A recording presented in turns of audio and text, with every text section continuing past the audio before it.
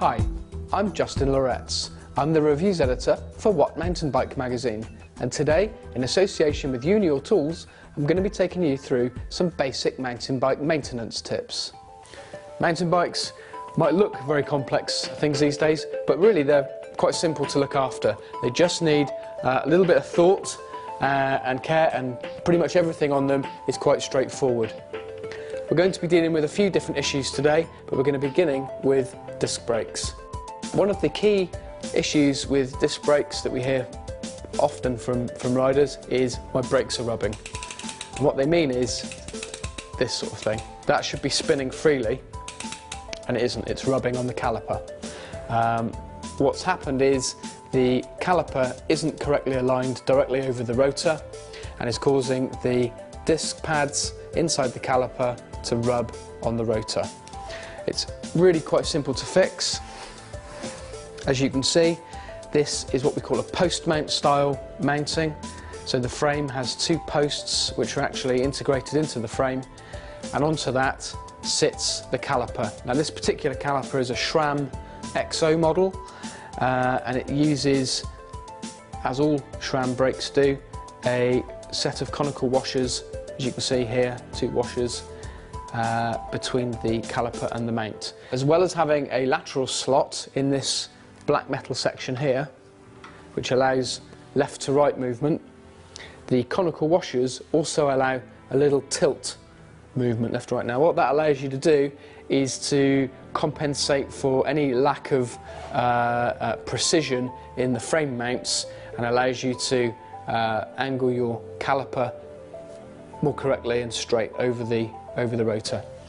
This is a nice straight frame, I know that already, so I know we're not going to need any particular angle adjustment. So what we're going to do is just slacken these bolts off very slightly. They don't have to be made screamingly loose. As you can see, the caliper automatically wanted to find its own way back to being centrally positioned. In fact, probably if we were to look, it's already corrected itself. It's still rubbing a tiny bit, so the way to do it is to look down the slot down the top of the caliper, or if you haven't got a slot on the particular model that you've got, you can look down the back. A nice white background like we've got here helps, so you can see the gaps between the pads and the rotor, and the whole idea is to get a nice even spacing. So don't do them up screamingly tight, they don't need to be done super tight at the moment. Okay, that's pretty good. Let's come back just a fraction. That's looking pretty good at the moment, so we can put a final little turn on there.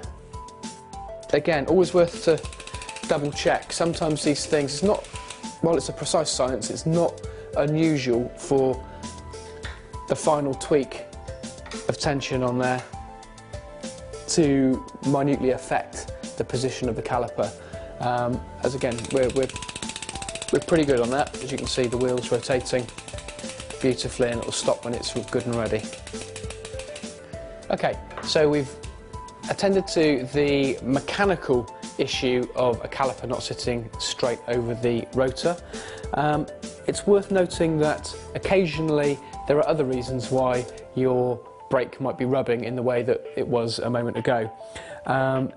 Disc brakes, obviously being rotational devices, can pick up all kinds of dirt and leaves and muck and litter and even hair, which can get bound up in the caliper and cause the brake to rub. Occasionally dirt or grit can get up behind the pads, causing the pads to sit further in, closer to the rotor, maybe not quite at a perpendicular angle, which again can cause the brake to rub. Sometimes it's a good idea to just drop the rear wheel out and have a good look up inside the caliper to make sure that it's free from obstruction. But this one's clean and well adjusted.